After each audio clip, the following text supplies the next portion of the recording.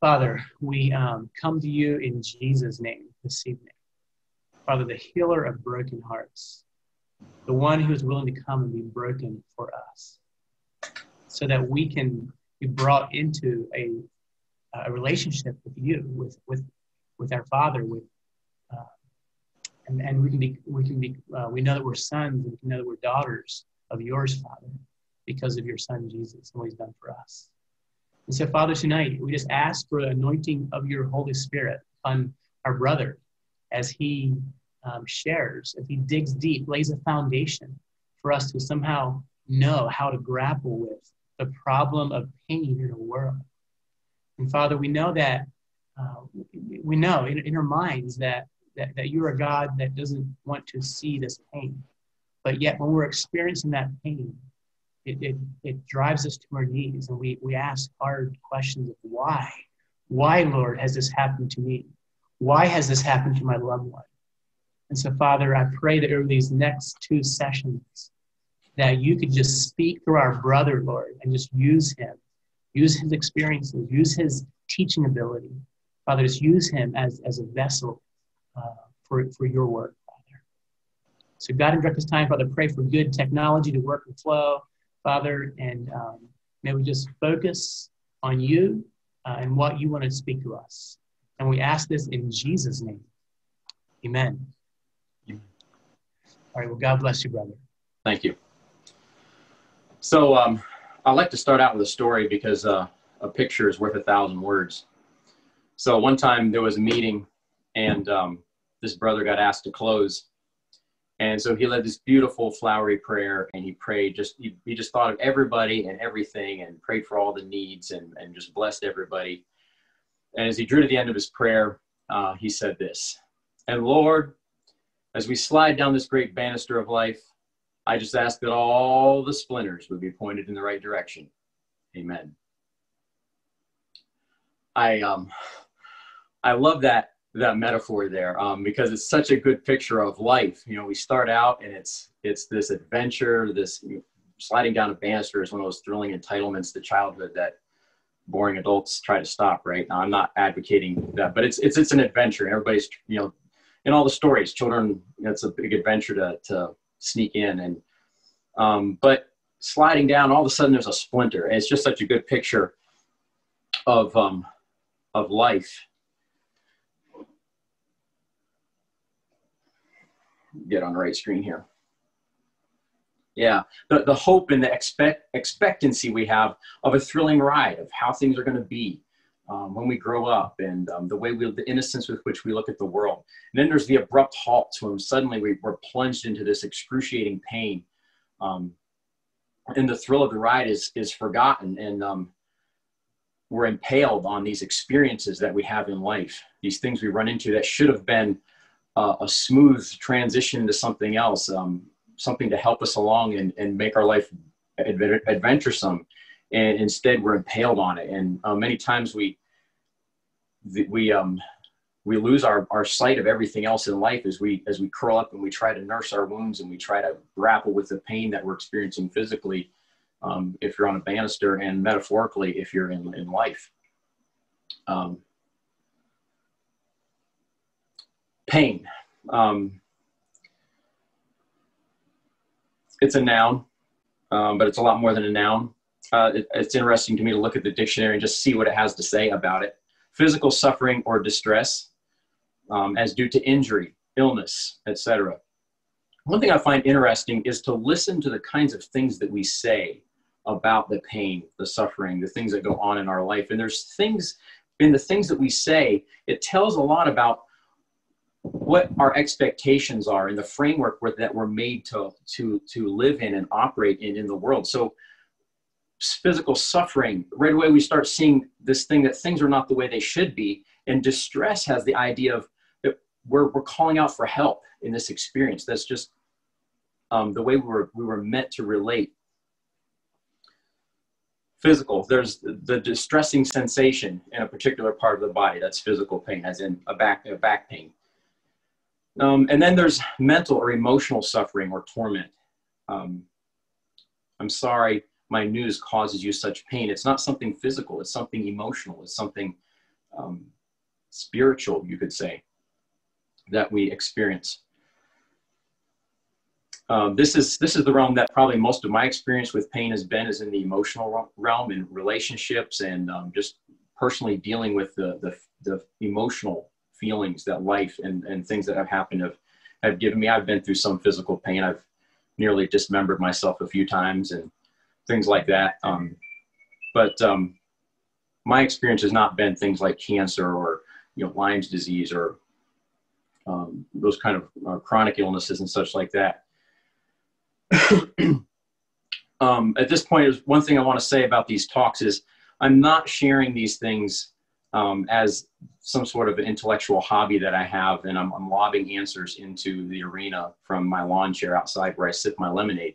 But I'm sharing these things because these are things that I've battled through myself, and I'm sharing things that have literally saved my life and have saved my life spiritually and brought me to a place of enthusiasm and hope for life, and helped me learn to open myself to God's love and reciprocate that love back. So I'm sharing answers that have helped me cope. I'm not intending to necessarily answer all the objections that could possibly come up. That would take weeks. But I'm here to share some answers that have helped me through life, some truths that have reshaped the way I think about the world and my own experience in it, and also some things I've learned in trying to help others on that journey. Another thing I want to say at the onset here is what I share about my personal experience. I have no desire to try to get pity from my audience. The compassion of godly people is a blessing. It's the way we feel God's compassion. But the point isn't here to get you all to feel sorry for me. The reason I share what I do is one, so that you all know that I've been here. I'm not saying this as from without, but I'm sharing it from within. And these are things personally that I've battled with, and also have personally saved my life. And also to bring glory to God, to point people to God and share a testimony of what God can do to hopefully inspire you, encourage you to press on in your journey of faith, because there is hope. So the talk, as Bryant mentioned earlier, is going to have basically two parts. Tonight, we're going to deal more with rhetoric, our facts, the things that we think about God and the world, lay some foundational truths that changes the way we think about the world and God and suffering in our relationship with God and the world. And then tomorrow night, I plan on talking more about things to help us cope, because pain is not an intellectual problem. It's an emotional problem. And so facts, truth can lay a foundation, but ultimately we have to have more than just information in order to help us cope and to recover emotionally. So tomorrow night, I'm going to be sharing some things to help us cope emotionally, and I'll be sharing a little more of my own journey through this with God. But pain is a problem because it hurts, whether it's physically, whether it's emotionally, it hurts. And so it is a problem.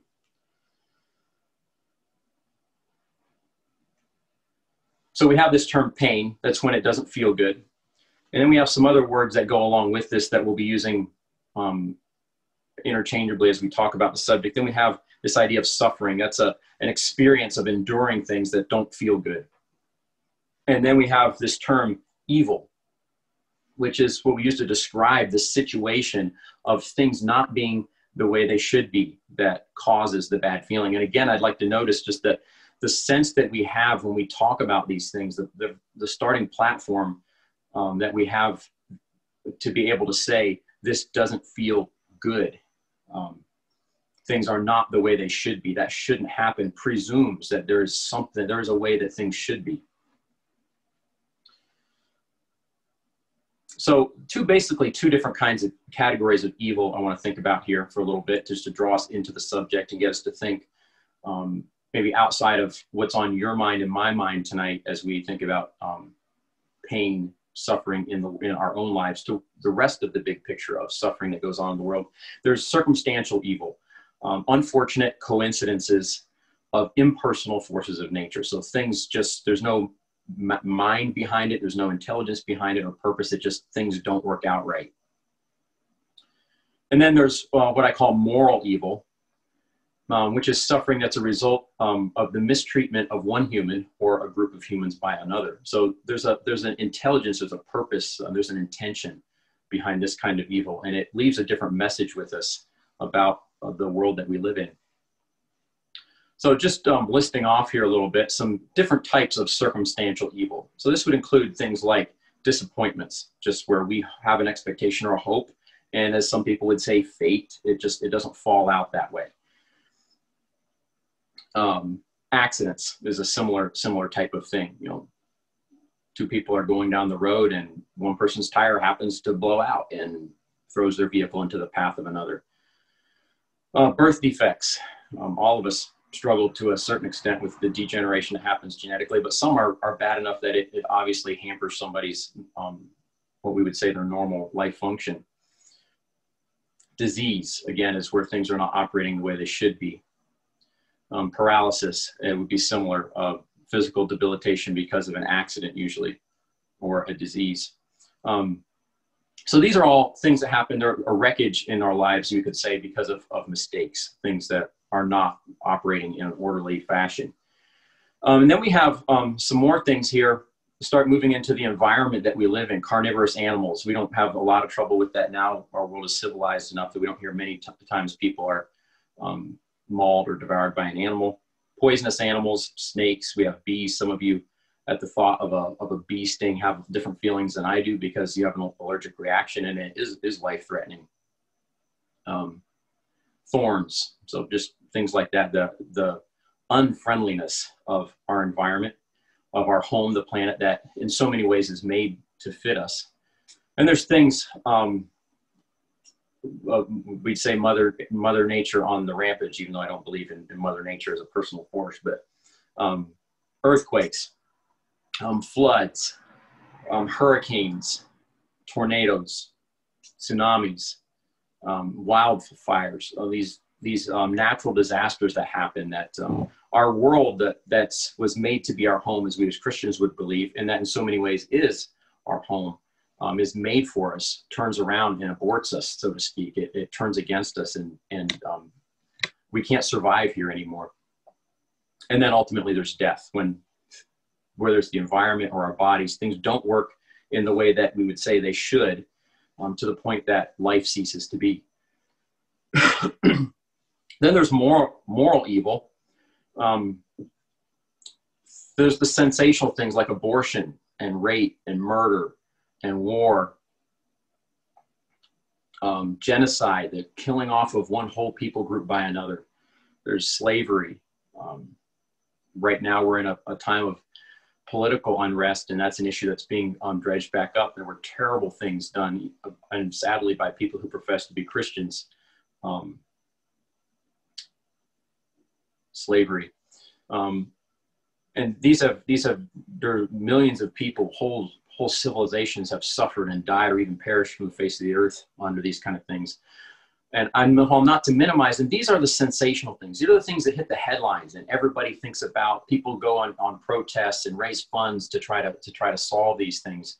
But then there's a whole other set of evil that, in a much slower, less obvious way, is causing pain and suffering and death, physically and emotionally and spiritually in the world. There's things like, some reason my animations are hopping around here. There's divorce, homes breaking apart, the relationships and the commitment, the love that was intended to create an environment of nurture and safety is torn apart, and people are left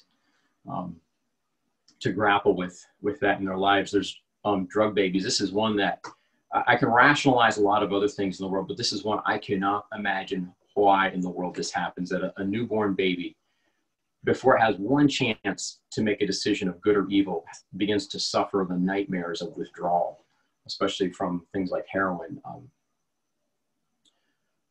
There's child molestation, children that are used and hurt in the deepest way. There's anger. Some of these start getting closer home. These are not so much out there, but they're things that probably all of us have participated in to some extent. That make it's devastating. It leaves scars on each other.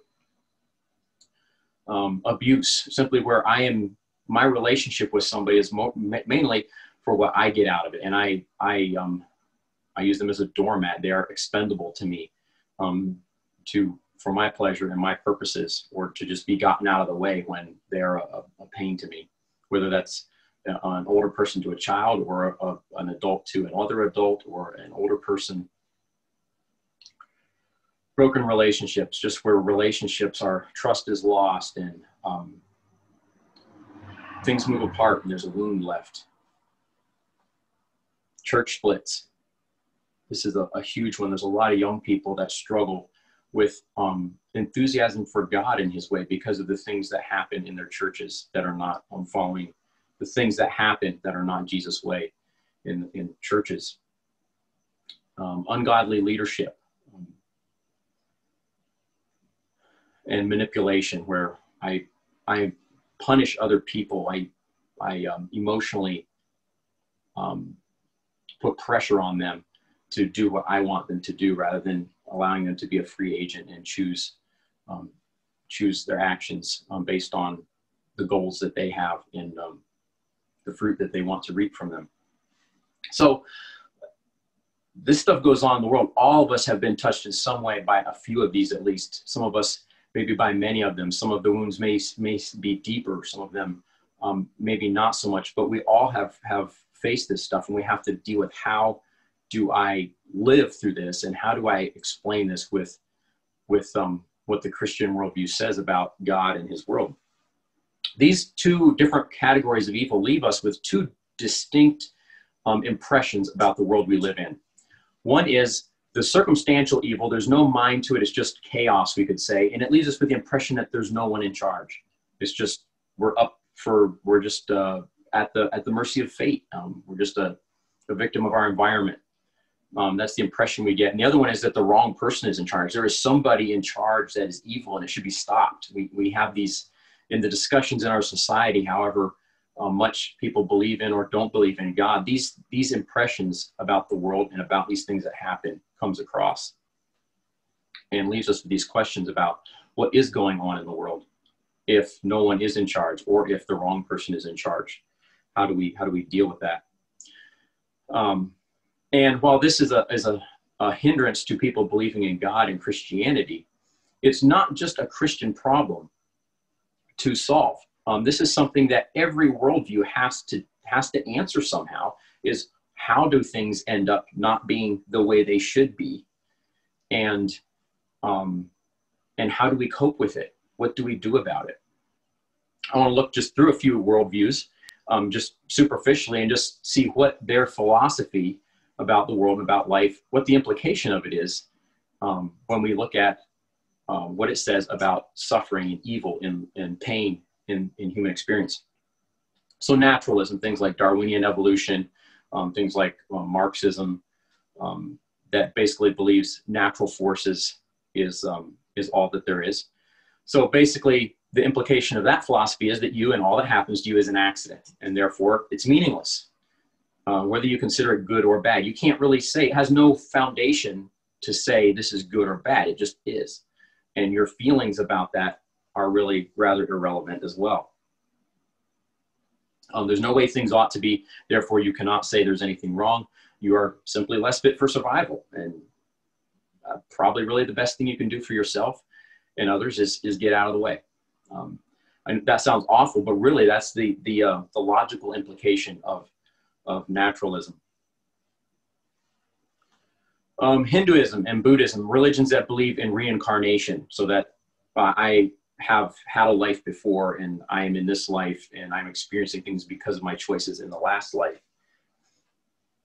Basically, the implications of that philosophy is it's your fault. You did something in your former life that created the bad karma that caused this. So if you're a little child and you're being abused and molested, or you're left derelict by your parents both died and you're starving on the street, sorry, but you did something and you're just, this is the way it is. And hopefully somehow you can at least not go backwards and turn into a frog or something.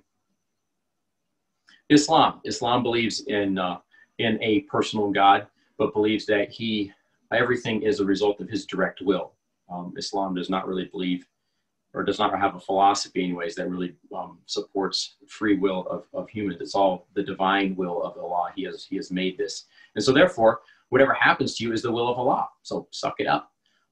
He has decided that you were the one to be a doormat. So buck up, consider it an honor, and somehow you got to figure out how to deal with it. But Allah has decided this is your lot in life, and there's nothing to be done about it. New Age philosophies, for example, into meditation and things like that, and Scientology, their philosophy would basically say it's an illusion. You're just dreaming this up.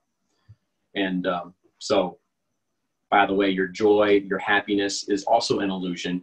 So life really they will try to borrow from a Christian worldview and try to give reasons for life to have meaning, but their philosophy does not support that. If you follow their philosophy to its logical end, life has no purpose, no meaning. Good, what we call joy and sorrow, really have no absolute reference point. And they're simply an illusion. It's something we dreamed up, and you need to escape the illusion. On the other hand, Christianity does have a unique explanation to make, because one, it believes in a personal God. There's a person that is credited with the way things are. He created things. He set up this whole system. And also, it has a unique responsibility to explain this, because the claims Christianity makes, especially many traditional Christians today, and the reality that exists, they seem contradictory. So I want to look at that a little bit, some clashing evidence. Among some of the things Christians believe are these things. One, God created all things. God is the embodiment of love and goodness. God is omnipotent. He has all power. God is omniscient. He has all science or all knowledge. God is omnipresent. He is in every place. And evil exists. Now, when we were in first grade, we did these worksheets where they would have a banana and a pair of socks and a pair of pants and clothesline, and it would say which one doesn't fit. Well, right away we know the banana doesn't fit because the others all have something in common and the banana doesn't. And this doesn't take much intelligence to look at this list and say, if all the first 5 things are true, then evil should not exist. If we have a God who created all things and he is the embodiment of love and goodness, he has all power, so he can do everything. He is omniscient, so he knows everything. He didn't think about that. And he is everywhere, so he knows what's going on. Evil should not exist. So that reality that's presented implies that there should not be evil. It doesn't make sense that there's evil then in the world. And so the people grapple with this reality. Why do we credit the beautiful rainbow to God, but not hungry, starving children?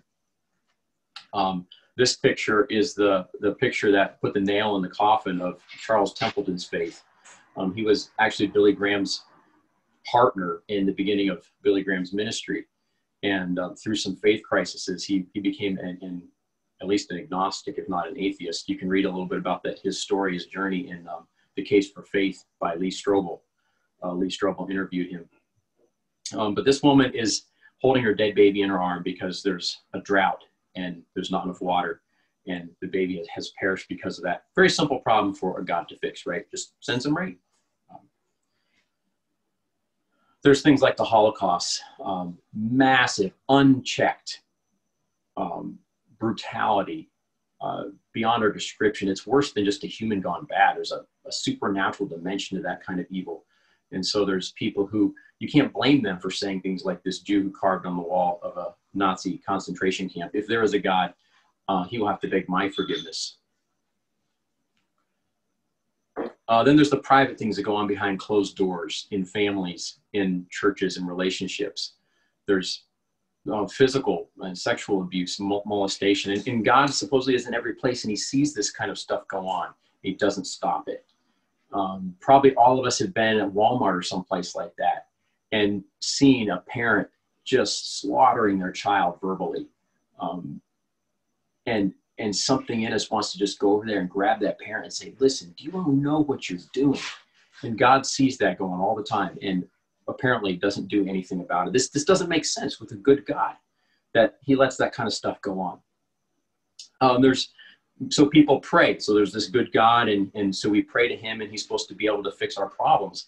But so we pray for a loved one who's sick or dying, or for some other need in our life, and heaven seems iron, barred shut, and our prayers seem like they bounce off the ceiling, and we are left in frustration and rage and like Job, God, why don't you just answer me? It doesn't make sense with a God that is what the Bible seems to tell us at first. And so you have statements like this by Epicurus, the philosopher: either God wants to abolish evil and cannot, or he can but does not want to, or he cannot and does not want to. If he wants to but cannot, he is impotent. He's limited. He's a good-hearted guy, but he's not strong enough. If he can but does not want to, he's wicked. Well, if I stood there with a loaded shotgun on my arm from 10 feet away and watched a Doberman tear your 5-year-old child, nephew, brother, sister, grandchild to pieces, would you call me good? No, I have easily the power to stop the whole thing. And I sit there and watch. But if God both can and wants to abolish evil, then how comes there's evil in the world? This doesn't make sense. And as a philosopher, Epicurus wrestled with that, and the Judeo-Christian worldview did not make sense to him.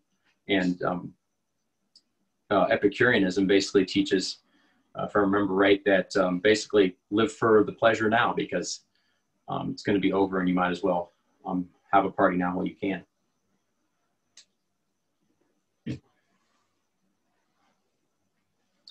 Statements like this one, viewing evil in the world as an arm wrestling match between God and Satan.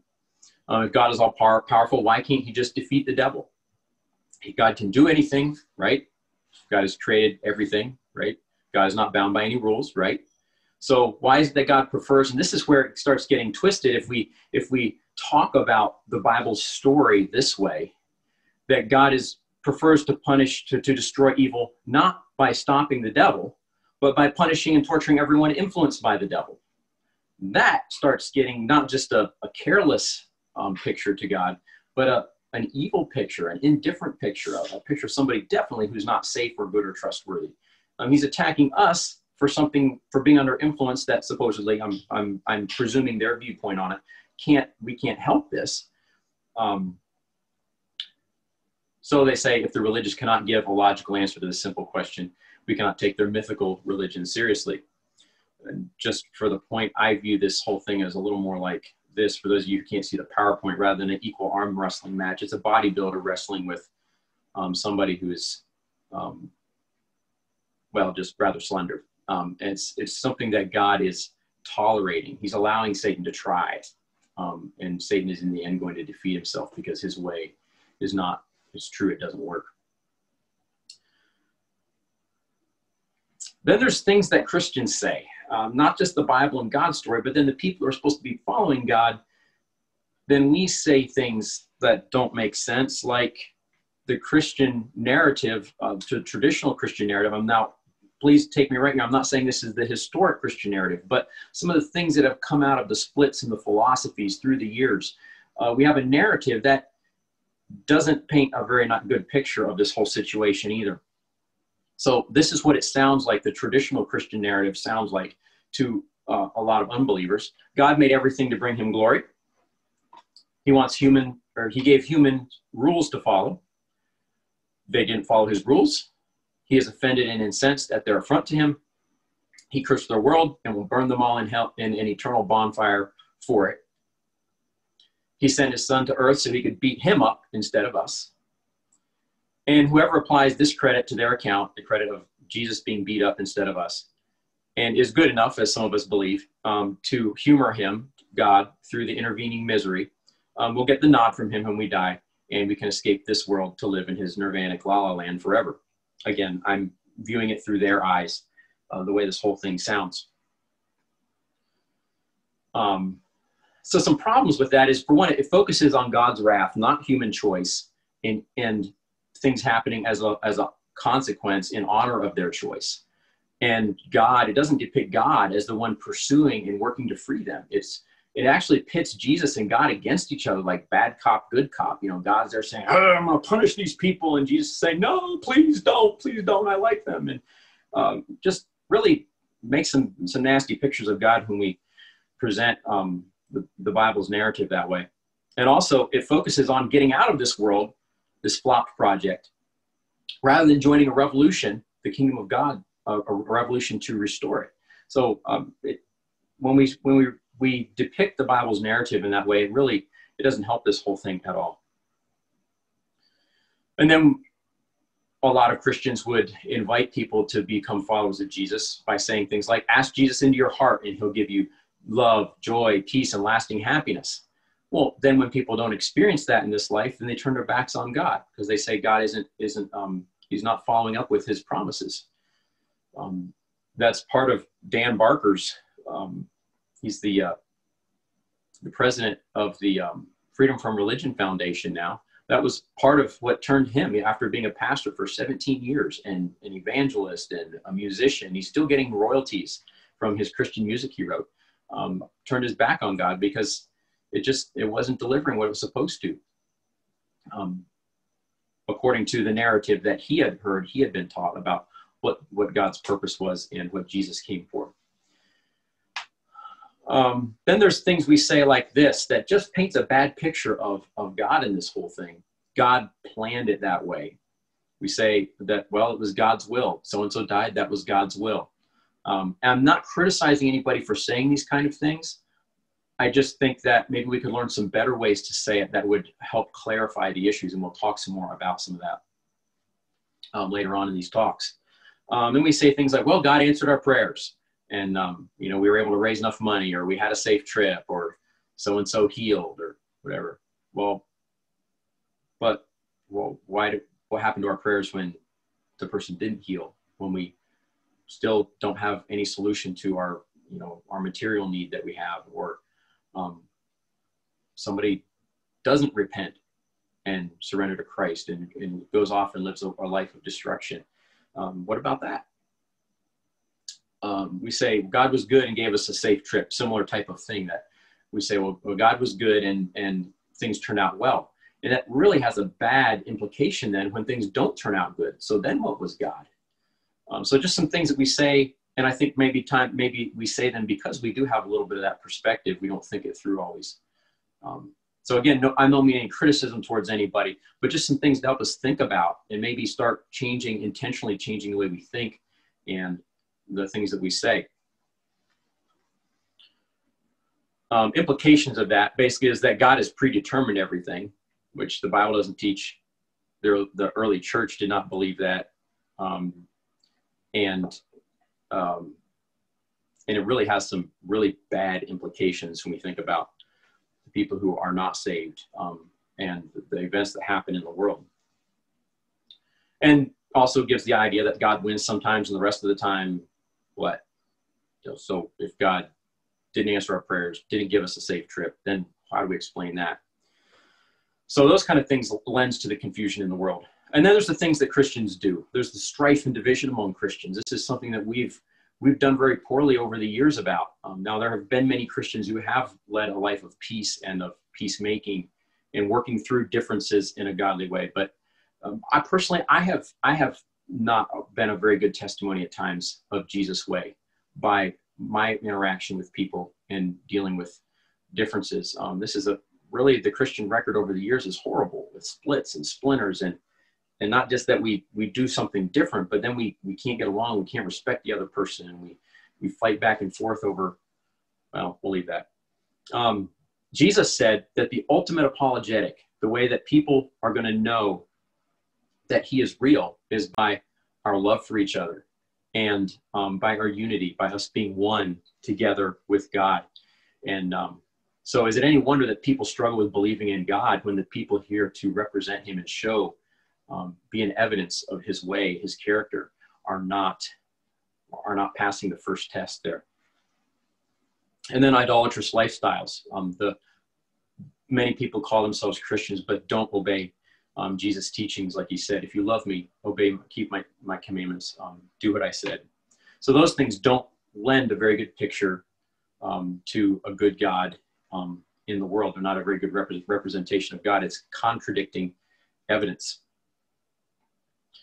This song is a song was by a rock group called XTC. I don't listen to rock music. I found out about this from another talk, and I felt like it's worth sharing because it depicts the struggle that's there about God, about the evil in the world, and about the religious strife and contention over him. So this is as if a letter is being written to God. Dear God, hope you get the letter, and I pray you can make it better down here. I don't mean a big reduction in the price of beer, but all the people that you made in your image, see them starving on their feet because they don't get enough to eat from God. I can't believe in you. Dear God, sorry to disturb you, but I feel I should be heard loud and clear. We all need a big reduction in the amount of tears. And all the people that you made in your image, see them fighting on the street and notice what they're fighting about because they can't make opinions meet about God. I can't believe in you. Did you make disease in the diamond blue? Something so horrible and something so good. How do these two dichotomies exist? Did you make mankind after we made you? So his thinking is starting to slide and thinking, this can't be it. God has to be a fabrication because of this clashing evidence. And did we make the devil too? We just made this whole thing up. Dear God, don't know if you noticed, but your name is on a lot of quotes in this book. And us crazy humans wrote it. You should take a look at all the people that you made in your image, still believing that junk is true. Well, I know it ain't, and so do you. And then notice the hardening process continues. He's coming to conclusions, and he's no longer struggling, but he's beginning to harden, and his mind and his heart is being set against God. I can't believe in, I don't believe in, I won't believe. And then he basically goes through a reverse Apostles' Creed. In heaven or hell, no saints, no sinners, no devil as well, no pearly gates, no thorny crown, because you're always letting us humans down. The wars you bring, the babes you drown, those lost at sea and never found. This song expresses the heart cry of a lot of people who have left Christianity, turned their back away from God because of the apparent contradiction in the world and who he's presented as. And probably that struggle and those feelings finds a resonance in probably many of our hearts, however much we don't want to give into that. We're tempted to begin to take that perspective on the world and on God at times. I struggled with that deeply. My journey into apologetics was largely to find some groundwork, some guardrails to keep me from going down that road. And I'm thankful for my introduction to many of those things because it kept me, as I looked at the disaster in my life, from giving into that belief that this is all just a hoax. God can't exist. If he does, he doesn't care about me at all. And some songs that I've heard that express that idea. One, it was a song from back in the 70s or 80s called American Pie, and it has this line in there that says, "And the three men I admired the most, Father, Son, and Holy Ghost, they took the last train for the coast." And that's been a battle I've struggled with in my life. It's just like God, just somewhere God just left, just didn't care, just dumped me off and just drove off, and I'm left alone, isolated, an orphan in the world. Another song, this is a Christian song that says, about my soul being in despair, that crossing that river would find no one there. So I die and I find out that all this has been a joke, or that I wasn't good enough for God in the first place, and now I have to be punished for it. So what I want to do is look at the story. What does the Bible say, and how does that change the way this all appears in the world? One thing I find interesting is that as we look at the Bible, we find, as we look at the different styles of literature, we find that the Bible is over half story. I did a little study here recently, put an Excel sheet together and assigned a description to each one. And if you just go by books and just generalize each book as history or poetry or prophecy or law or epistles, it comes out to about 57% of the Bible is story. So I think it's important we should read the Bible that way. And story is an interesting kind of revelation. It's not saying, here, do this, pick this up, move your hand there, do that with this, but it's inviting us into understanding what's going on so that we can make choices and learn how to become part of it. I think that shows something about God's character right there, that God has revealed himself to us in story, that invites us to be aware of our surroundings and then make choices about how we're going to relate to it. I'm not going to go into real depth. I'm going to refer to a lot of passages here, but I just want to generally look at an overview of what the Bible does say as we put it together and we notice some details. And then in the end here, I want to go back over those statements about God, that God created all things. He's love. He's all powerful. He's all knowing. He's omniscient. And look at maybe some other ways to look at that, some truths that don't appear at first about those statements, that helps temper our way and really begins to make this whole thing make a lot of sense. So the story begins with the creator of goodness and beauty in Genesis chapter 1. One thing I think is important to know about Eastern literature, which the Bible was written by the Hebrews, the Middle Easterners, is that chronology, in other words, the stacking of events in exact order of happening, is very unimportant to them. It's more important to group things together in a way that shows connections. And so whether or not it was literal days and all, I don't believe in Darwinian evolution at all, but the picture we get as we look at that is there's chaos, and God steps in and he begins to sort things out and make order and then make beauty and just ideas, creativity, and makes things work together well. And he keeps saying good, good, good as he creates. Over and over and over, that's repeated, and twice when he creates humans. Another thing I see as God creates is he is giving to his world. He's not making things simply to be expendable for his use. All of creation is taking God's energy and God's creativity, and it brings him glory because it points to him as a giver, as a person who gives. I think that that is an important thing to start with understanding as we look at the Bible story, is God's character and the way he made man to be a partner with him is to become important, to reign, to have dominion by giving and blessing and enriching what's around them. In contrast, as fallen humans, we become the center of things. When we lift ourselves up and we bring glory, we do it by taking. So we start out with someone who his character is giving to everything around it, and he makes things a blessing. He makes paradise. Everything works perfectly, ideal, and is just an amazing picture. We still use the term Eden to describe something that's just absolutely as beautiful and pleasant and works together as ideally as possible. So a creator of goodness and beauty, a giver giving, a community creating community. So God makes statements like, let us make man in our image. So in whatever context, whether you want to talk about that as the Trinity or as the heavenly council, the spirit beings that are around the throne of God, God saying that together. But God is somebody who does something with. He's at his core, he is a partnership.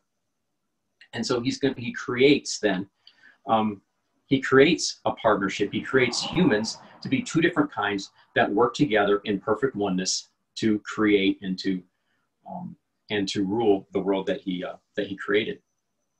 Also, his terminology as he relates to them, where he starts out there and he says, be fruitful and multiply and replenish the earth and subdue it and have dominion, is obvious terminology to any Hebrew Jewish person. Everyone I've heard that studied any of the Middle Eastern culture would say, obviously, right away, somebody would recognize that, oh, God's making a covenant right there when he starts into that. Just as much as today in the evangelical world, if a preacher is preaching in the evening and he gets to the end of his message and he says, and now with every head bowed and every eye closed, and then goes on, everybody knows right away, oh, he's going to give an invitation.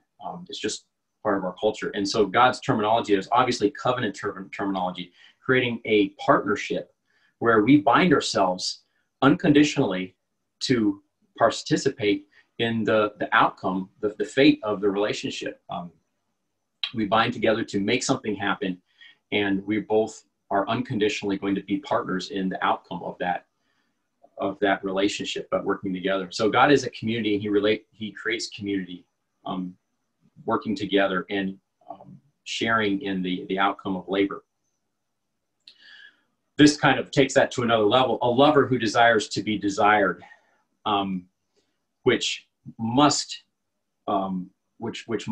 have free will in order for love to exist. Love and relationships are based on free will, that the person doesn't have to For example, love, romance is a big theme in our world. And there's songs and poems and all kinds of stories written about our dreams about that. And this is how the dreams go, right? So a man goes up to the girl's house, stomps up on the porch in his boots, kicks down the door, pulls his 6-shooter out, and grabs her by the arm and says, I want you to come with me and live with me and share life with me and whatever else his ideas are about what a wife is to be. So come along with me. And he slaps the cuffs on, throws her over his shoulder, and takes her to his cabin. Is that the way the stories go?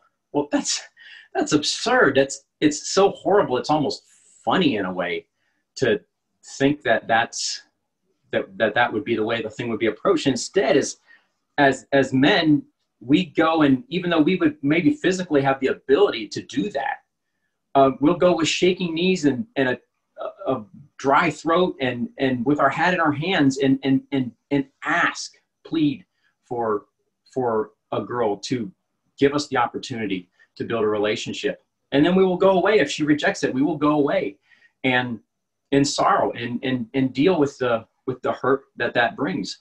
I think it's because we are little pictures of God's nature. That's how God is. And God will not force a relationship with him. Now, some people will say, well, so then God goes and says, well, so if you don't marry me, I'm going to burn you forever in hell. Well, that's really a bad conclusion there, because the story doesn't go that way. The story goes, we are going to marry somebody. We're going to serve one master or the other. And God is pleading with us to marry him because he wants to set us free and deliver us, protect us from the abusive husband.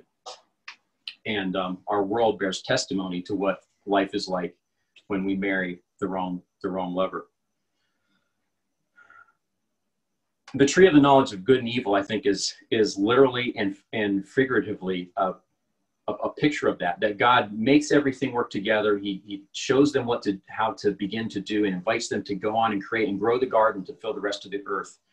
But then he says, here, you don't have to. You can follow me, or you can choose good and evil on your own. I love this statement that God makes. As I've begun to change my thinking about God, I basically have begun to put on new glasses. And as I look at the Old Testament without viewing God as a mean, nasty person, I begin to see a whole other side of him that I believe Satan didn't want me to see before. And that is, throughout the prophets, God is crying and saying, look, I wanted you. I've chased you down. I've given you chances, and I'll still give you another chance. Please come back to me and stop choosing this way of destruction. And my heart bleeds with God as he says there in Jeremiah 31, I'm going to make a new covenant, and it's not going to be like the one before, because they broke that one, even though I was a husband to them.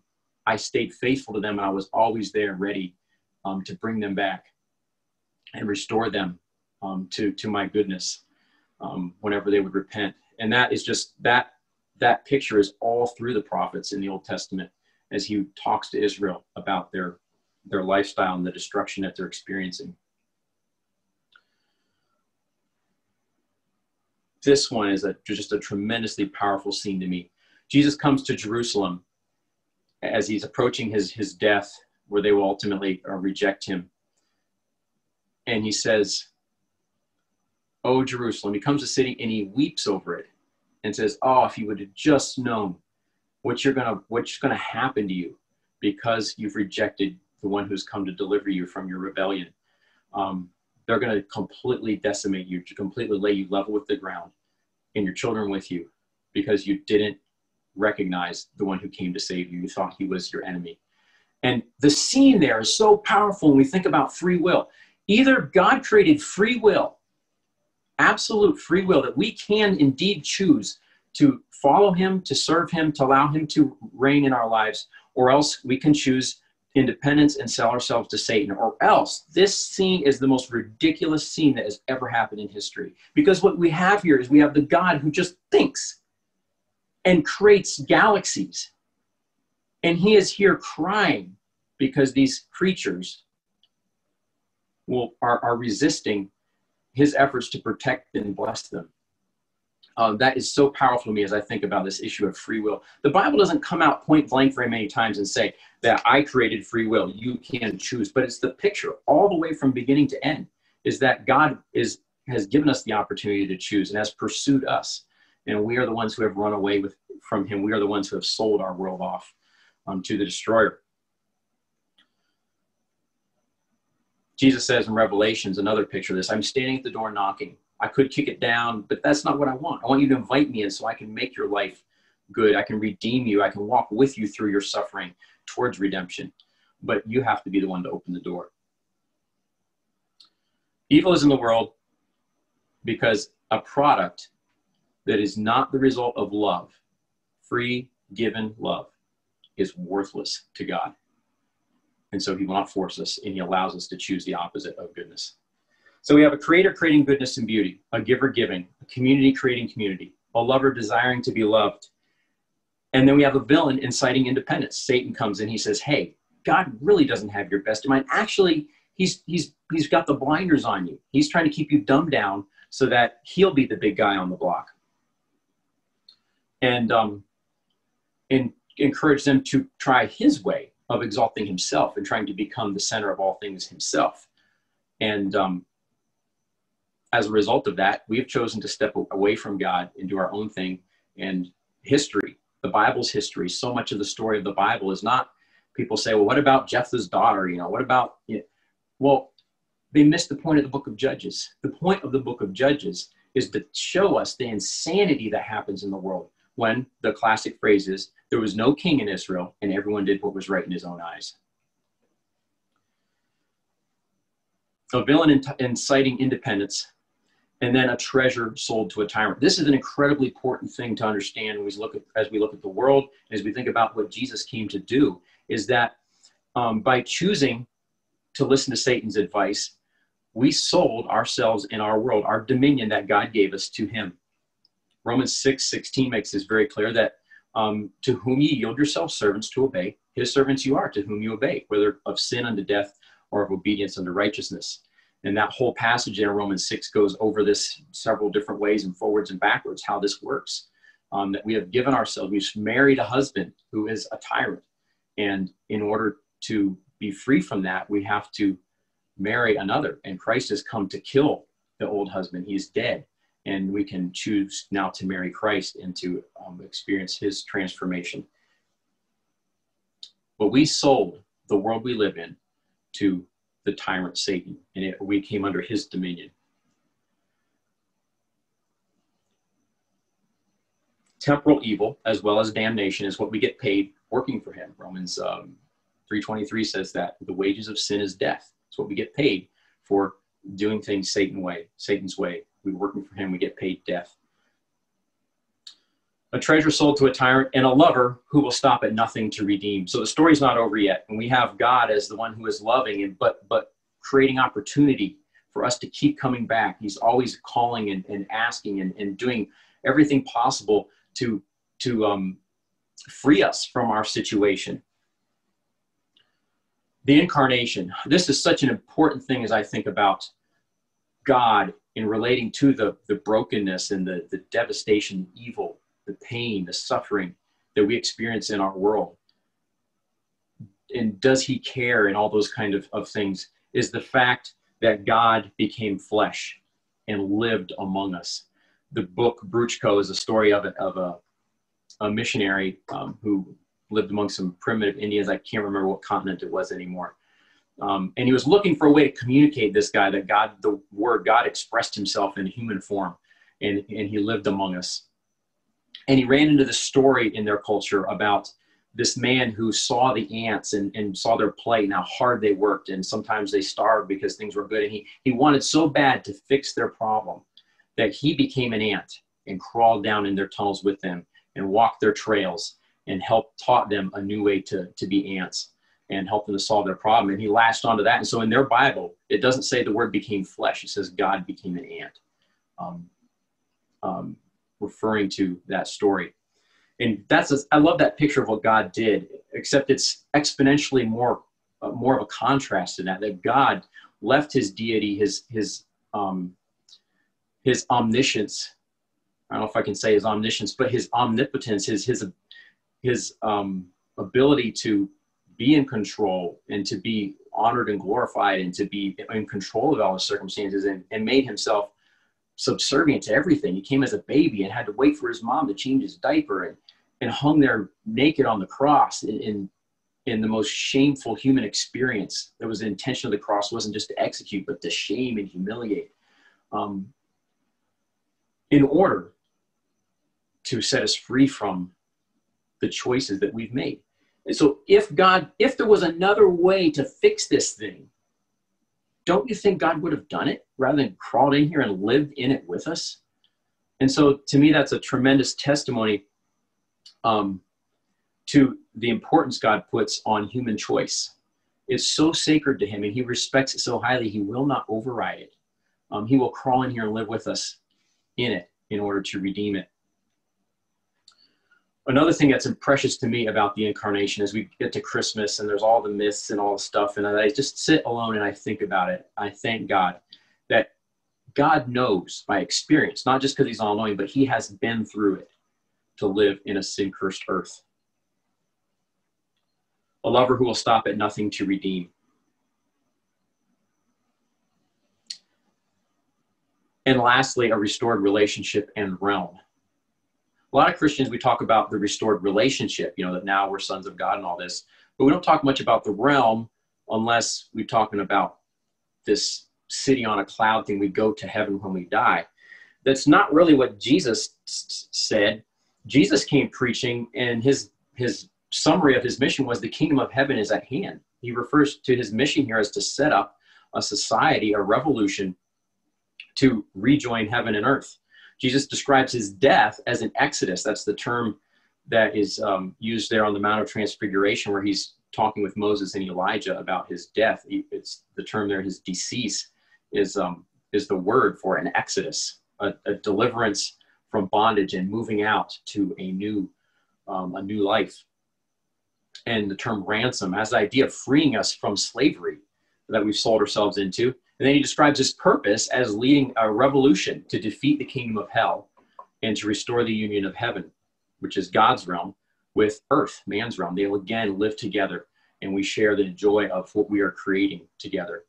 Man creating on earth and God creating who knows what all. But that's the way the story ends, is not just in La La Land with God some place in eternity, but with a restoration now, a group of people now that God is creating to show his goodness to the world and to begin living here the way God intended, to marry the new husband, to begin living under the direction of the new master now that we're set free from our slavery. So those are some things to, as we look at the story from a deeper realm, from a historic perspective, what the early Christians would have believed about Jesus coming and the purpose of God creating and why things are the way in the world. It gives us quite a different slant on those statements we spoke of back there, that God created everything, God is love, God's omnipotent. There's some truths that need to be brought in there, because the most powerful lies are the ones that are mostly truth, but there's important parts left out. When I was teaching school this last year in literature class, we studied Shakespeare's play Macbeth. And that's one of the things that really stood out to me there. I didn't quote it directly here, but it says that evil often to lead us to destruction tells us honest trifles that it may destroy us in deepest consequence. And that's what that story is full of, is part truths that were given. And that spurred Macbeth to think that he could get away with things and to make himself great through treachery, and ended up destroying him in the end. And that's so many of these things. There's a lot of truth there, but they're missing some important parts. It's a part picture, and it's being twisted to give God a very bad picture. So I want to, in this last part here, go through a little bit of rhetoric and adjust some of our thoughts about those things. And then we'll conclude for the evening.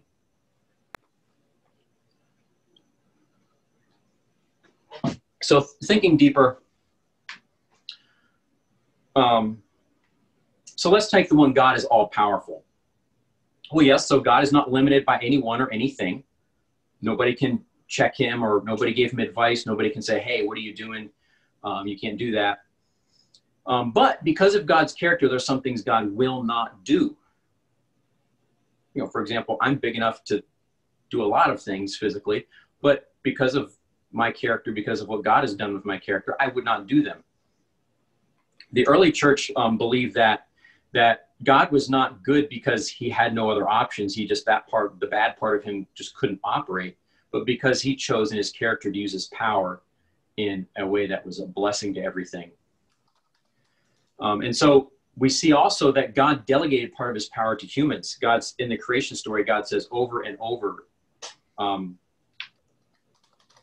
here we go, that he gave the humans dominion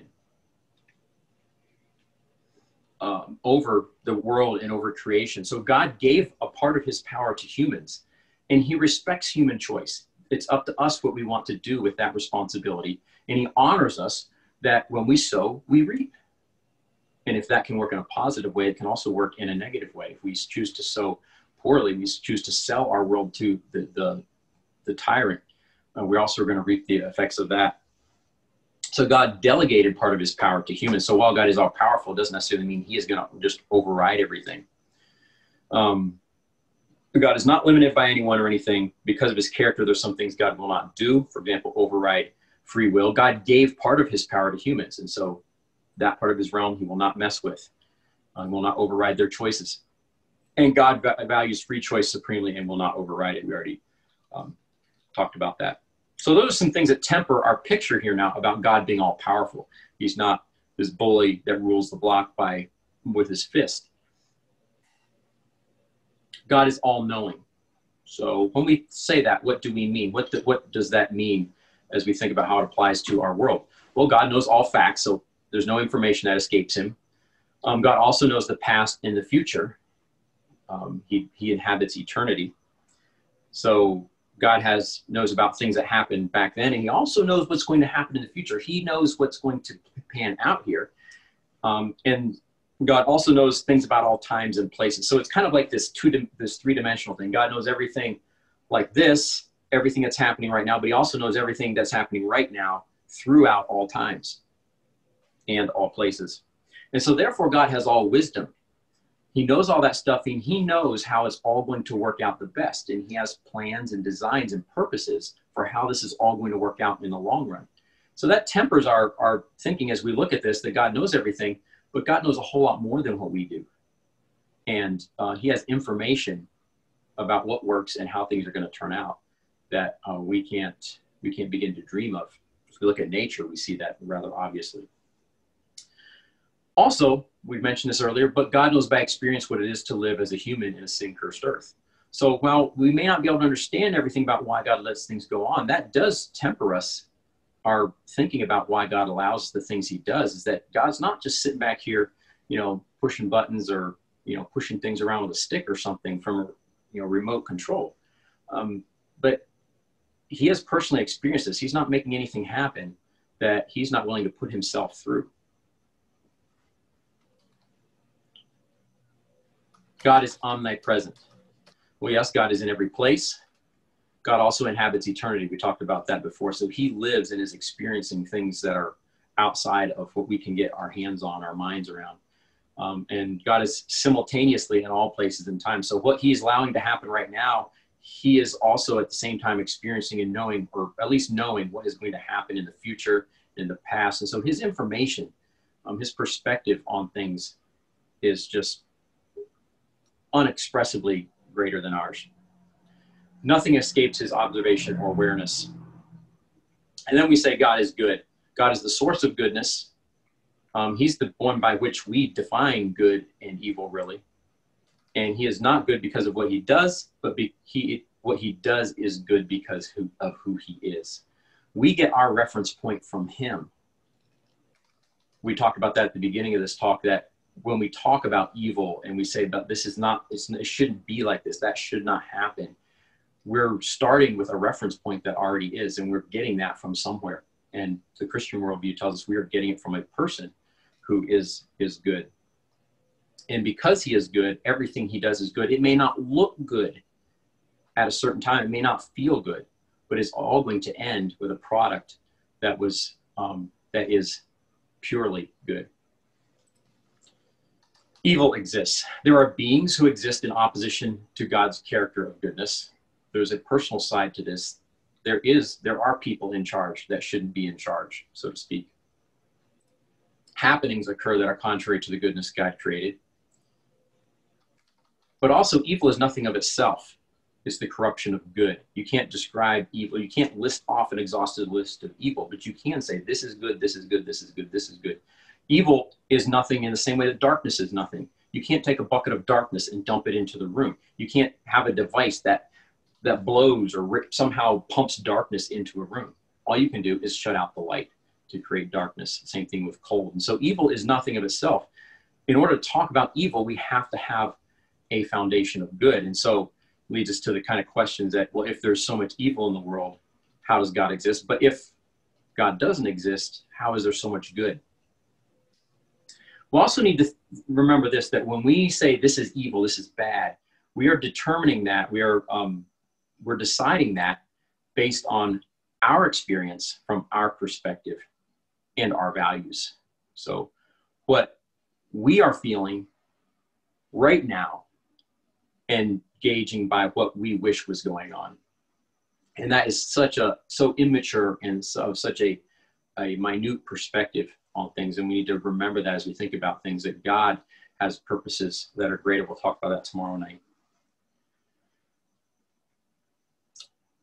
If God exists, why is there so much evil? I talked about that just a moment ago.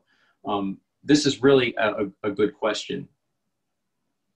But then the question is, if God doesn't exist, why is there so much good? And I think that the Bible narrative, while I don't understand everything about why God created, the Bible narrative, understood historically, is the only philosophy that gives us a decent reason about both the goodness in the world and the evil in the world, and a solution, a real workable solution of overcoming and surviving it and experiencing redemption of evil. The better something is, the worse its opposite is. So a good dog is good and a bad dog is bad.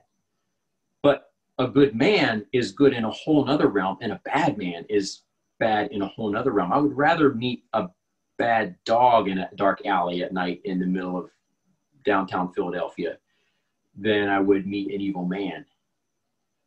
And then we step on up to angels. A good angel is a tremendously wonderful thing, and a bad angel. So the better something is, the worse its opposite is. So the more we are able to choose something good, the more beautiful the good we can choose, the worse its opposite is.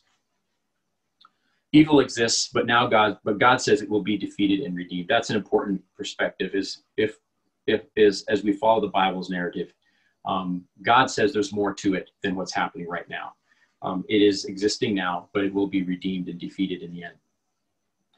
So summing it up, as we looked at the story, we realized that God made a good world, that God created free will, which is part of love. God created love, and therefore there must be free will in order for love to exist. God delegated his power, part of his power, to humans. And man's choice to be other than God, that should be other than good, has created a world that's other than good. And we call that evil. And that brings a lot of pain, a lot of suffering to us. And at the same time, we realize that God has entered our brokenness, and that God has, through his sacrificial death to deliver us from the bondage of Satan, and through his teaching and his Spirit's power to lead us into the revolutionary behavior of living his way, being part of his kingdom, God has and is redeeming evil now, and ultimately will redeem that. And when he comes again to bring the complete union of his kingdom, heaven and earth, he brings, however we want to say that, but that we inherit the new heaven and the new earth wherein dwells righteousness. Evil is temporary. It will be judged and ended. I'm concluding here tonight with that.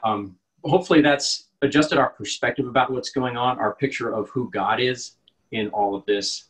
And tomorrow night, Lord willing, we'll apply some of these things and help us learn. I'll share some of how these truths have helped me learn to begin to walk out, living through this, accepting the pain that God's allowed in my life, finding freedom from it, and enthusiasm, and being able to open myself to this God in his love in my life, and to be able to begin to love him back. That journey is not over by any means, but I'm excited. I'm 38 years old. I'll be 39 next Wednesday. And after 39, you all know, comes 40. And there was a time in my life where to be single and 40 if I would have known that was going to happen, I probably would have had an emotional breakdown. And while my desires for life aren't all granted by any means, I'm looking forward to 40. I'm excited to just be okay with the life God has given me. And there's so much good that God has brought through my life as I've surrendered to him. So tomorrow night, Lord willing, we'll talk about some answers that I found that have helped me learn to cope and to be able to love God and be part of his revolution.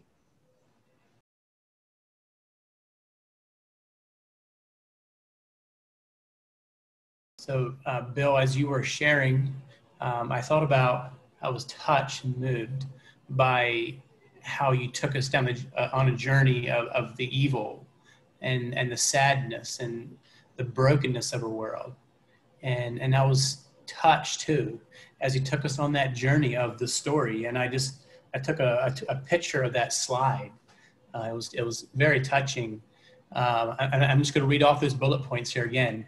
A creator of goodness and beauty, a giver giving, a community creating community, a lover desiring to be desired, a villain inciting independence, a treasure sold to a tyrant, a lover who will stop at nothing to redeem, a restored relationship and realm. And then you took us deeper yet, thinking more deeper. And I won't even go across those bullet points, but thank you, brother. And something I thought about too is how, as I look around me and my friends, I know that I've been maybe protected, or I haven't experienced some of these deep pains that some of my friends have. I haven't, my body is healthy. I haven't had cancer. I don't have birth infirmities like my one friend has. And so I didn't know that tonight there was, I'm sure, tears shed on this call as I was touched as well. And also I think about the conversation that I have right here in our cafe with people who are atheists and who deal and grapple with these things. So thank you so much, brother, for laying this foundation. I was really touched by that. And we also had questions come in as well. So thank you for submitting your questions. Brother Linwood, I see you're up here.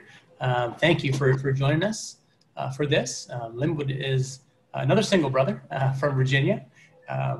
And he's going to be, he's got the questions that have come in from you all. So thank you for submitting those. And Linwood, why don't we just jump right into that? I see Bill sat down. Yeah. That's fine. You were standing a long time. So yeah, Linwood, fire away here. What's the first question? All right. Well, yes, thank you so much, Bill. I was really blessed tonight. You did a great job in sharing the beauty of God's story and his kingdom. So thank you. Number of questions here. They're still coming in. But one maybe place to start would be a question that came in early on, thinking about creation and how God created us. So here's a question. How do you respond to the idea that God created everyone just as they are? How does this relate to people born with birth defects, disabilities, etc.? Again, how do you respond to the idea that God created everyone just as they are? Yeah. So one thing I've tried to learn to do is not to try to say things that I can't really prove. So I'm going to try to stay with what I do feel like I can say. So I don't have, obvious debilitating birth defects. But for me, I guess I would say it's a little the same thing as why was I born in the family that I was born into, that when God knew that all this stuff was going to go on. And I think that's where understanding that the world, God gave the world to humans to have dominion, and we sold it when we chose to obey Satan. In Adam and each personally, we've gone down that road. I don't understand why all that's the way it is, but as we understand that, we realize that the world is broken because we have given our dominion to the evil one. And so we see debilitation in the world around us. Paul says the whole creation is groaning and travailing together in pain until now. So that's one of those things I would say that God gave free will, and things have come out of that. There's brokenness that has come out of the dominion that we gave over to Satan. And yet God in his love has joined and lived in that brokenness with us, experienced it himself, and is redeeming it. He will bring good out. We're going to talk about that tomorrow night. I'm going to spend quite a bit of time actually talking about the idea of God as a redeemer and redeeming evil in the world, pain, suffering in the world.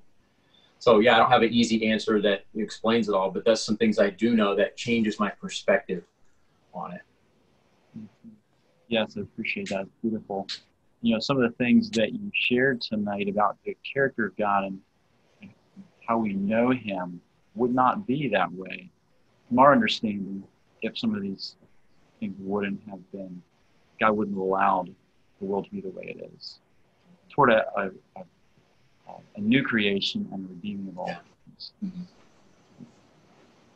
Another question here, how can we show deep compassion without promoting self-pity?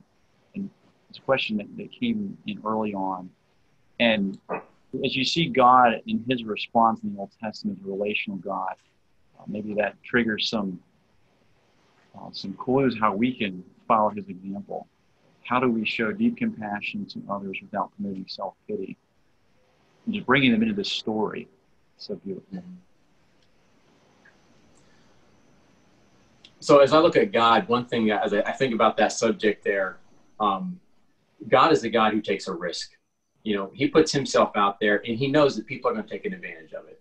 Mm-hmm. And so as we relate with people, it's important that we show love and compassion that are, I want to say it this way, that we allow Christ's spirit to rule in us in a way that we are able to love and to demonstrate God's compassion to others. So that, I think, it's not just my compassion or me deciding to show, but it's going to make me wrestle with my concept of God and his compassion. But, and in doing that, others may use that wrongly. They may cling to it, and it may become a manipulative thing where they're wanting to have,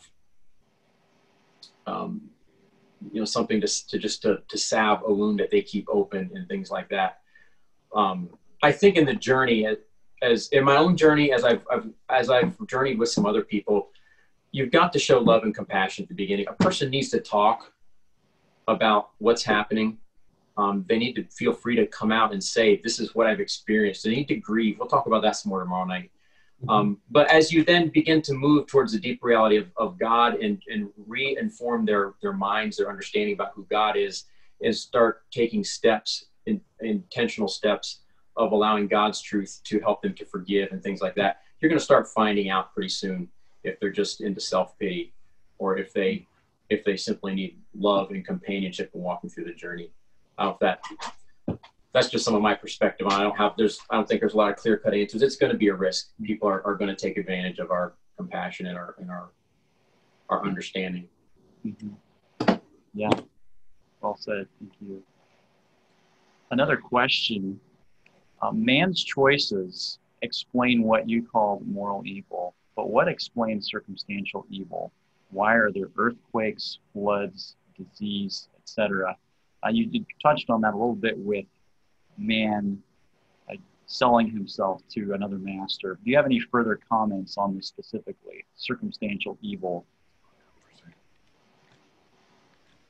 Yeah, I'm experiencing an earthquake here right now. No, just the camera's moving a little bit. There we go. Yeah.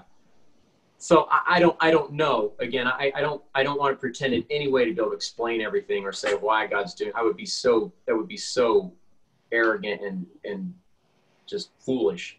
But understanding that fact that we sold the world to a superpower that is intent on devouring everything to make himself great, that he lives in opposition to God's method of receiving glory. Understanding that opens a door for, it makes sense that there are things like that happening in the world. There are untold consequences that come out of allowing him to have a dominion in our world. I don't know, I don't understand all that, but I just know that it does make sense that there should be chaos when we have somebody like that in dominion in the world. Mm-hmm. Yes. There's a question that came in. about sin entering the world. Did not sin, or we can say for all intents and purposes, evil, enter the world through one man? Or is it really the yangs to good's yin, like one not happening without the other? Let's read over that again quickly. Did not sin, or we can say for all intents and purposes, evil, enter the world through one man? Or is it really the yang to good's yin, like one not happening without the other? Hopefully you can sense what someone's grappling with listening tonight there. And so, yeah, I got the part about it coming by one man, but I didn't get the next part of the argument there. Mm-hmm. So if you could just give me that last part again, that the sin entering by one man, or what was the next part? Yeah, or is it really the yin and yang concept, like one not happening without the other? Yeah. I'm not sure if I quite understand the intent of the question either. Yeah. But yin and yang, that the Eastern concept of good and evil. Yeah. They have to mutually coexist. You have to have evil in order to balance out, just to bring the balance of the force, sort of the dark side and the light side together. You see that positive world to live in. See that as in comparison to the Christian worldview. Yeah. So I have not studied deeply into the Eastern religions. I've listened to some books. I've read a little bit about them. I'm slow to do that. So I know people say, well, so God's glory shines brighter if there's evil, but that really says something bad about God. It says something that God doesn't say about himself. Now I know it pans out that, or I shouldn't say it pans out that way, but the result is that the more evil reigns in the world, the more that those who choose to follow Christ stand out. But God doesn't really say that kind of thing about himself. God says that he is good and in him is no darkness at all. And so the Bible points to is that there's free choice, and we have sold to somebody else. Did God create evil and all that? I don't know. I just know that God did create a world of cause and effect, of sowing and reaping, and he gave us dominion, and we have chosen what we do about it. That's what I do know about it. I don't understand why, Adam's sin has affected all of us. I don't know all that. And that's where things like Christ entering, God living in it with us, shows us that there's things going on that are so sacred that God will go to great expense not to mess them up. There's such good coming that we're gonna experience in the ages to come as he shows us his kindness to us through Christ Jesus. So I don't know all about that, but that's what the Bible does tell us about it. So I'm slow to make predictions to say that, well, God had to make a dark side. That's not the picture God paints of himself. Right. Yes. Thank you. Amen. Yeah, there's definitely some encouraging comments that came through as well. Someone said, very much agree with seeing God as a relational person, especially in the Old Testament. I've been discovering the same this year too. Thanks for sharing. Blessings, brother. And other people definitely shared comments of appreciation and blessing. One question that I'd have is related to understanding the Bible as a story. And I think that was one of the things that brought beauty and clarity to your presentation tonight. And could you give us some helpful ideas or glasses to put on as we read Scripture in the coming days to see God's story? The Bible is a unified story that leads to Jesus as we read the Bible for ourselves. Yeah, it's a really good question. So honestly, one of the sources that has really been a big help to me in that is Bible Project. When I say that a source has helped me, I'm not saying that I would do everything they do, but their approach to reading Scripture, that's one thing. As I was listening, I began to, I found out about some of their videos, their Bible outlines, their Bible reading helps, or I should say, they're reading through the whole Bible, some of the outlines and stuff that they give about that. I was looking for this. So do they believe in obedience to Jesus? And the kingdom comes through there just really powerfully. And that's one of the influences that has helped me begin to look at this differently. I read a book a couple summers ago called Misreading Scripture Through Western Eyes. And that helped me a lot with learning to think about it differently. As Westerners, we want information and we take things apart and we analyze, and often we forget to put the pieces back together. Whereas the more holistic approach of the Eastern mindset looks at the pictures and looks at things together. And understanding that the Bible was written in that kind of culture, and trying to learn to reshape my mind and to zoom out and look at the picture instead of arguing over the technicalities of, especially in the story. Now, I believe that there is places where it's spelling out and saying, well, do this, don't do that kind of thing. But when you're reading the storyline, it's really important, I think, to try to understand how to look at it as an Easterner and look at it as a story and see what the picture is. So there's lots of things, but if you seek, you'll find. That's been my testimony. Is God has brought just lots of little influences here and there, discussions with brothers and messages I've listened to that have helped, nudge me along and learning to understand the Bible that way. The big thing to me is that whatever interpretation brings the whole thing together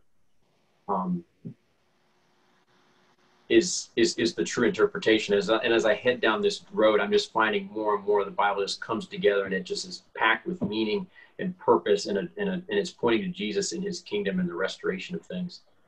So thanks for listening to my spiel there. Yeah, I certainly agree that as you seek, you'll find. That's seeing the Bible as a story is something that's brought a lot of insight and beauty to looking at who God is and his purposes throughout history. It's exciting. Another thing I think is important, and I haven't done just a great lot of this, but reading some church history. Learning what the original perspective was on the Bible, and was it a story? What were they getting out of it? That's a lot of help, because there's been a lot of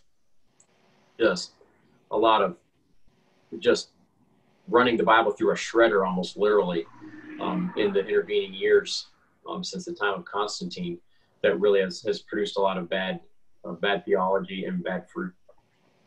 I appreciate how you brought out the fact that God predetermining everything was not an original position of the church. Yeah. And just a follow-up question about yin and yang here. Someone said that, I'm sorry, but I asked the yin-yang question because there was a point made earlier that evil comes as a corruption of good, and then you explain that darkness is not here in and of itself. You have to turn the lights off in order to have darkness. I don't believe in any Eastern religion, but I was trying to follow that argument that was presented. Just a follow-up explanation, clarification on that. Yeah. One person that I think would have some very good things to say on that is Ravi Zacharias, because he grew up in that area of the world, and would have some very good explanations on that. Sure. Yeah, and I probably didn't present that question the way it was intended to begin with there, but I did appreciate how you said that evil is the corruption of good. Yeah. That evil has nothing to work with except there is good to corrupt. Mm-hmm. Yes, well, I'm not sure if I have any more questions. I think that's covered most of them, Bryant. Maybe you have something that you'd like to bring in here. Yeah, maybe on the lighter side of things, Bill. This is a fairly deep philosophical message, and you did it really well. Thank you, and thanks for giving us some resources too. You pointed us to, and maybe there will be some others you can think about even tomorrow. At the end of it is books and places to go, whether it be Ravi Zacharias or whatever, where you can go to learn more. But yeah, so on the lighter side, a question for you. The other evening, I found myself telling my family we had just done a number of trips to Pittsburgh over the last year for our son. And we did our last one. We got back and parked in the driveway. And I said this, wow, God has given us many safe trips to Pittsburgh and back. And I heard you kind of pushing on that earlier here in the talk, of, sometimes we just say things that maybe aren't putting God in a good light. Like, so if we didn't have safe trips, God's not good, is what we're almost saying. But how do we talk about those things? Yeah, that's good. And I don't want to split hairs here, but I think the reason that the way we say things matters is because it's reciprocal. It's because of what we think often, and then it also informs our thinking. So it works both ways. I think it's not that God wants us to celebrate. He's a dad. He gives good gifts to his children. He wants us to enjoy them. But he also, there is good in the difficulties and in the hardships. And I think that's where we come short, is we need to make sure we express that same kind of faith, that same kind of trust in God's goodness, that we lift him up and we cry out against the lies that God is absent and that God doesn't care, or that God, cold-heartedly planned this.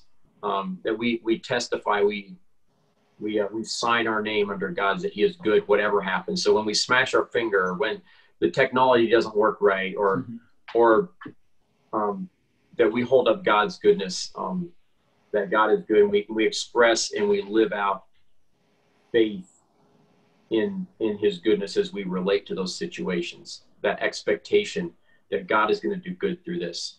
Not perfect in that, but that it's a response pattern we cultivate, and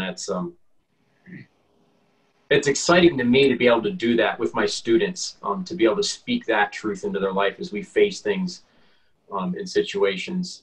Yeah, man, it's that hope that we have, right, in knowing that God is our Father, and that someday there will be a new heaven and a new earth, and there won't be pain and suffering. And so it gives us that hope to know we still have a heart of thanksgiving in those hard times, even though we definitely have our valleys and our dips. And that's just human, but it's that we pull through because of that hope. Just right around us here, there's lots of students, and it's a known fact that there's lots of loneliness and depression, and it's a result of brokenness and just lack of hope. But we have the answer. We can come through and point them to a good God and a Jesus, as you pointed out, who wept over Jerusalem. And here's this creator of the universe weeping, like most human. I mean, the times that you feel the most human, broken, is when you're weeping. You're just at the end of yourself. And that's what Jesus did. It's just an amazing picture. And then the idea of standing at the door and knocking, and like you said, not knocking down the door, but knocking. So, wow, what a savior. Anything else from you, Linwood? There was one question here that maybe wasn't quite addressed yet. Just share it for your. Lots of people. People aren't leaving, so they're staying on. So that's we don't want to farm this out, but people are still interested. So yeah, go ahead. Okay. Just share if you have any further thoughts. I know you addressed this some in your talk, Bill, but here's the question.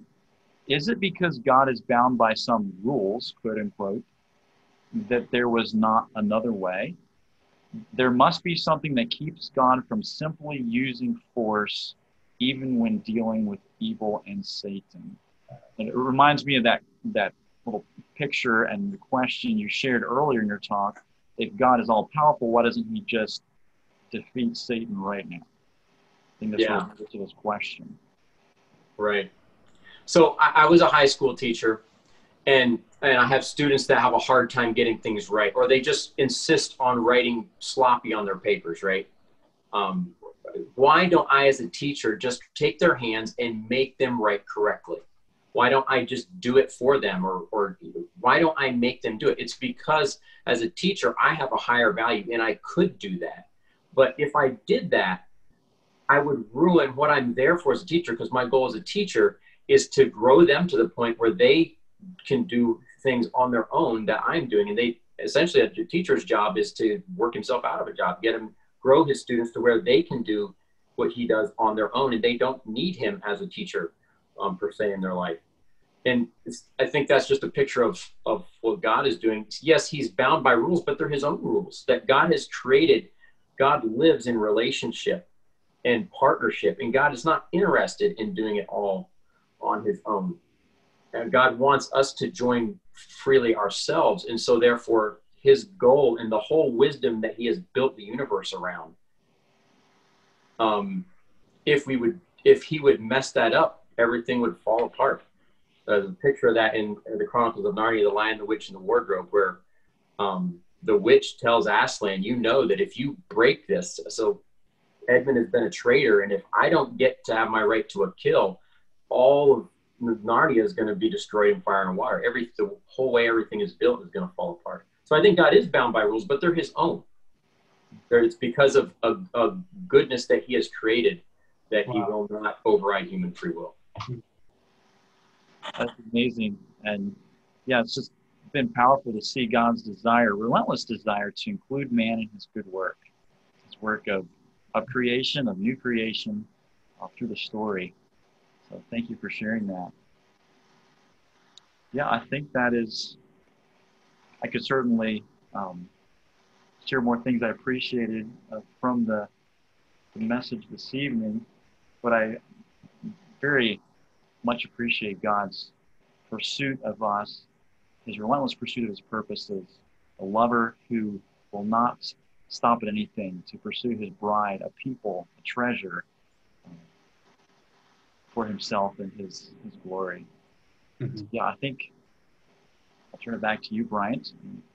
Thank you, Linwood. Thank you for being part of this. And yeah, thank you, Bill. I was challenged. I'm blessed to be here. For the ones who are listening in, again, you can get the handout for this presentation, this talk on our website, kingdomfellowshipweekend.org.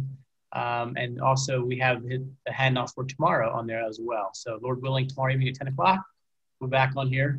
Hopefully all the electronics rolling in good time. And we can jump into part 2 here. So Bill, why don't we just have prayer here and to wrap this up. Let's pray. Father, we come to you again in the name of Jesus. We thank you, Lord, that we can come boldly to your throne. We know that Jesus, you're there at your Father, our Father's right hand. You're interceding for us, and you love us, and you want to see us flourish and grow more into your image, to experience more of heaven on earth, Lord. And Father, so quickly, as our brother has pointed out, we choose the other. We choose, and because you've allowed us to, we choose because our flesh and our brokenness and the world just pulls us in that direction. And so, Father, we ask that by your Holy Spirit, by what you've given us, your scripture, your holy scriptures, the body of Christ, to those things that come around us, Father, and give us the ability, the hope, the strength to press on and not to give up. And so, Father, just pray, Lord, that the assembly that's gathered here this evening, Father, each one, Father, you know each one. You know the needs of each one, Father. And Father, just pray that a special blessing, pray a provision on them, Father, that you would give them an extra outpouring of your Holy Spirit, that you would give them the desire to dig into your scriptures, and that you would bring brothers and sisters around them to nurture them, to disciple them, to guide them. And Father, may our hearts just overflow in worship of thinking of you as King, as Creator, and as a man who walked on this earth and cried and experienced what we've experienced. And now today you're a perfect high priest. You've walked here before. You know what it's like to be us, and you're seated there at God's right hand. We even see you standing in Scripture, standing intimately, intensely interested in your body on earth. We thank you, Lord, for that. Father, I thank you for this talk. Bless Brother Bill. Father, I pray you would protect him as well from the attacks of the evil one. Father, I know that when you venture into things like this, when you expose evil and the brokenness in the world, when you point people to God, to you, Father, to your Son Jesus, that there is spiritual warfare. And Father, we pray that you protect him from the tactics of the evil one, Lord. And bless our time again tomorrow evening. Just give Bill wisdom to know what to share and what not to share, Father. And go with us tonight, Father. And we love you. And we ask this in Jesus' name. Amen.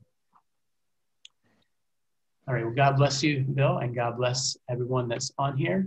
And have a good night.